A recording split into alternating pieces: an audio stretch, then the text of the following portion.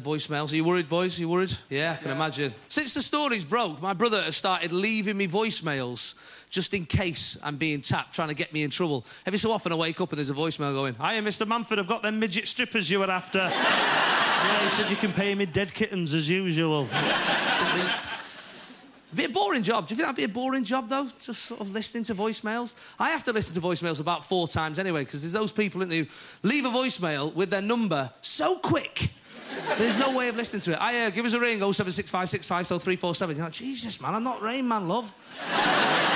We've all done a bit of unintentional phone hacking, haven't we? You know, when someone's phoned you from their pocket. Have you done that, where they've left you a really long message? 2.5 minutes from Sean, what could this be? And then you listen to it, don't you? You listen to every second, just in case they say something about you, eh?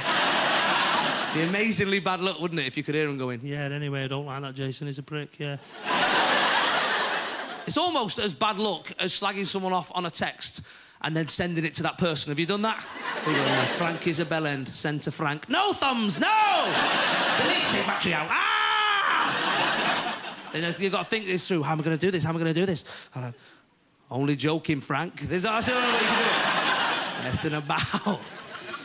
My mum used to phone tap all the time. I remember I was about 13, the phone would go, "Jason, your girlfriend's on the phone." "All right, Mum, I'll get it up here." And then she'd stay on the phone, pretending to have put it down, but could hear her breathing downstairs.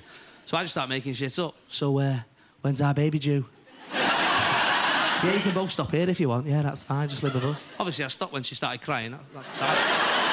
Right, it's time for our final act of the evening. He's a true legend of British comedy. He's been entertaining fans for 30 years. Fresh from his Lord of the Mints nationwide tour, please welcome Julian Clary!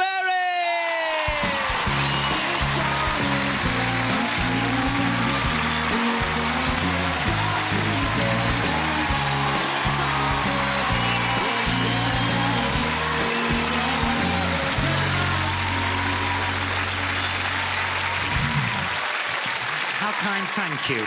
Mind you don't peak too early.